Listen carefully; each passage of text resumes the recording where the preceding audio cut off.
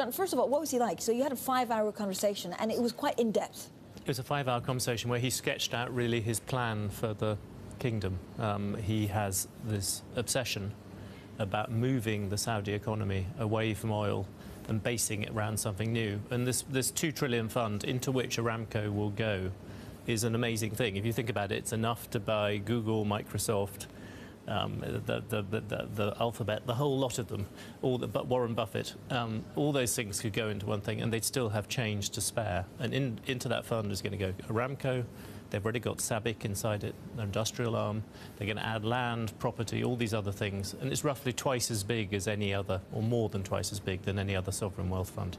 Yeah, his obsession, right, to move it away from oil is understandable given the volatility we saw in the oil price and the fact that we have concerns that Saudi haven't done the structural reforms needed.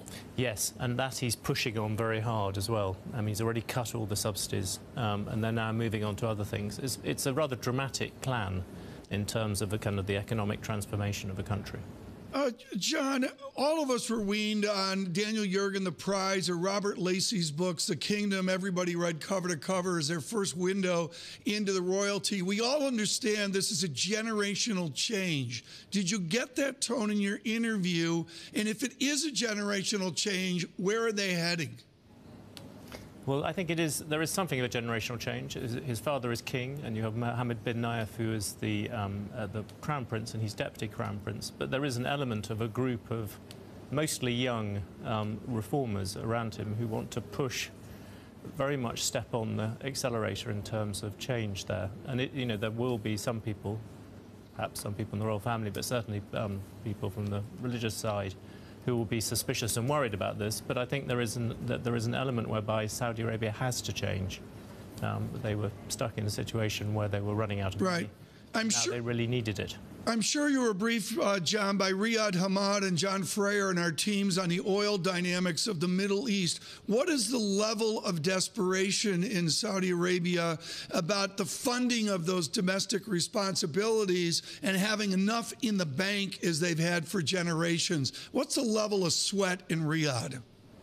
Well, you look and see that most of their revenues have come from oil, and the idea of setting this up as an investment fund is that will change, even technically, because Aramco will go into it. It will no longer be coming directly from oil. They'll become a bit like, very similar to you, Tom, an investor sitting there living on several $1 trillion and not moving. It's going to change even the way they think about it, I think, and that I think is important. And they're also going to try and build up over the next few years a whole variety of different investments.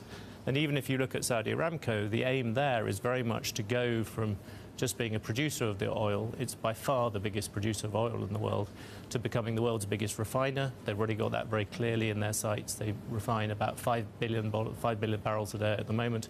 They want to push that up to 8 million, 10 million. They want to move into petrochemicals. And in the end, their plan for Aramco is to be a huge industrial energy company. So it goes across the whole parameters. I mean, this is a fairly dramatic change in the industrial makeup of both the country and the oil market.